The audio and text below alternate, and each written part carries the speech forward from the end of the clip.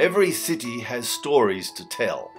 The people, the places, the events that make up history. Telling the local stories increases understanding and empowers the local community. It enriches the experience for visitors.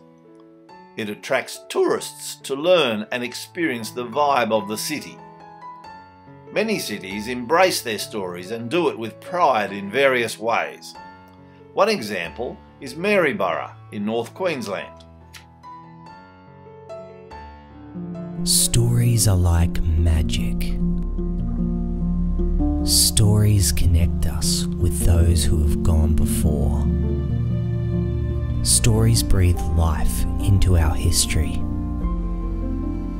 Come on a journey back through time. Discover the art of storytelling.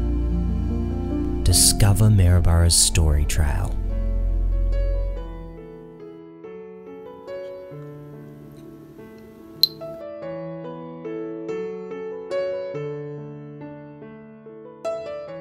His daughter, Helen Lindengoff, born in the rooms above the bank, will be forever remembered for penning the famous Mary Poppins books under the pen name P.L. Travers.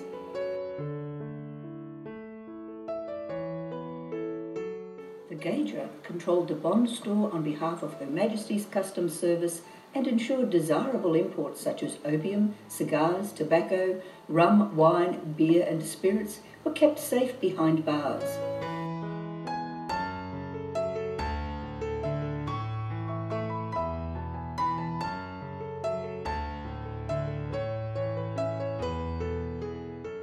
When new ships would arrive at the port of Maryborough, eligible men would await eagerly to see if their voyage had brought their perfect love match. William McIntyre met ships as they docked at the wharf, handing out copies of the Maryborough Chronicle to newly arriving lassies in the hope of finding love.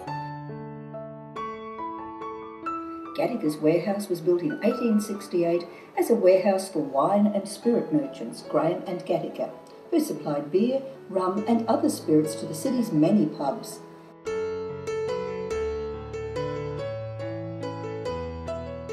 From the first Anzac to land at Gallipoli to a pilot who helped bomb the Austrian lair of Adolf Hitler in World War II, we salute the brave feats of the city's war heroes.